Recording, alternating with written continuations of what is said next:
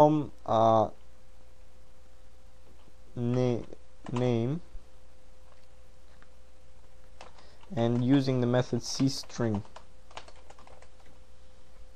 So now I have a copy of the name in p2 string. So I'm gonna just see out p2 string equals p2 string. So far so good. And by the way, a character pointer can hold a string. Please enter your name, Banjo Jack. p2 string equals Banjo Jack. So we just made a copy in p2 string, so the pointer now contains a copy of the string. So that's good. Now what do we do? Now what we do is p-it equals string token method.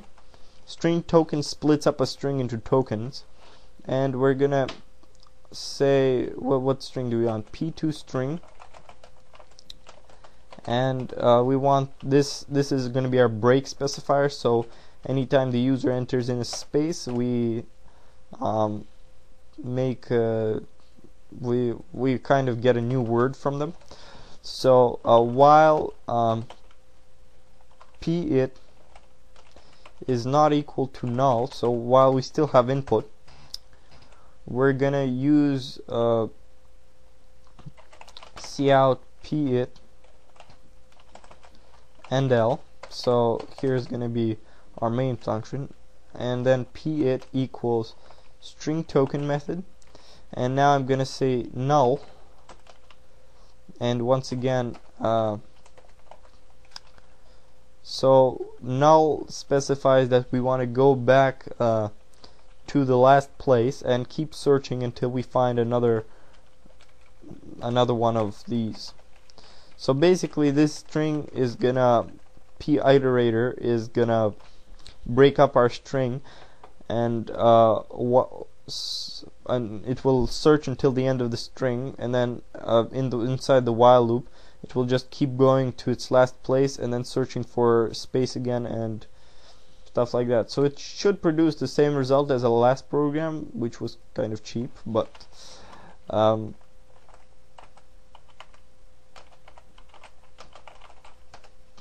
so as you see, this is what the string token method did, and but as you see, we have some more flexibility when we make this program as compared to the other one.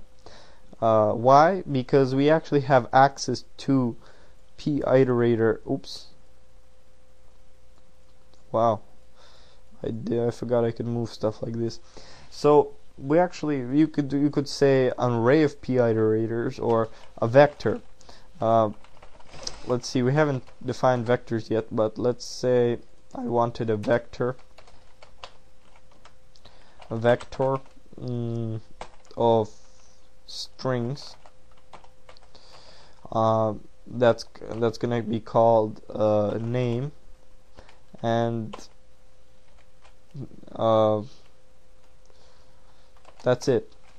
So now I can say here, for example, name push back. It's a function of a vector push back, and inside here I'm going to put p-it.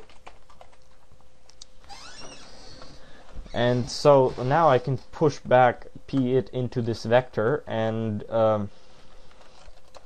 I could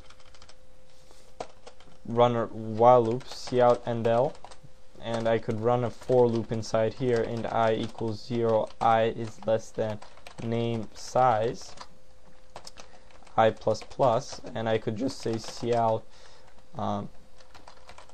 let's see, name I.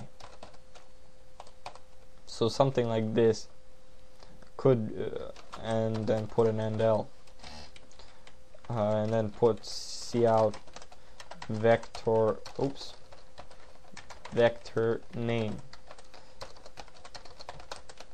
So we'll get into vectors a bit more later. This is just like a sneak preview of what's about to come. So let's see, Oh, I have to include the vector library. Otherwise, it's a standard template library. So please enter your name. And here is our vector that contains exactly the same information as this thing, because the pushback method actually, a vector is like an array, and I might as well go into it now, but ooh, my bad again. So a vector is like an array, but the only difference between a vector and an array is that that the vector does not require a set dimension. So I just declared a new empty vector here called name, and with the pushback, I'm basically creating a new element in the vector and putting the value of that element to p iterator. So now I can, since I have this, my first word is going to be under name 1, my second word is going to be name 0, my second word is going to be name 1, etc., etc., etc. So that's how I can actually reference them. So if I want the first word the user entered, I can say name 1, the second word name 2, name 0, name 1, name 2, name 3, etc. So that's pretty cool, and now you can work together with this vector. Of course, you could declare an array and just set the values of the array, but then you'll be wasting space as compared to a vector where you can actually use the pushback method, which I absolutely love. And now well, when we get into vectors, I'll tell you about sorting vectors and how to operate on vectors and stuff like that, and it's even better than arrays. So I hope you enjoyed this lesson, and if you have any questions, once again, go to reconnetworks.com, and thank you very much, and I hope to see you soon. Oh, one more thing before I leave. We can just say here cout name size and L. So we can actually get the amount of words in the vector. So, and here's, you see this 9 here, that's the amount of words that we entered. So if you ever wanted the amount of words that the user entered, here's 9. So that's very cool. And the array also has the size function, so keep an eye for that. So thank you again. Sorry, I had to end this sooner. If you have any questions, please go to reconnetworks.com or just leave a comment after this video and I'll be happy to answer them.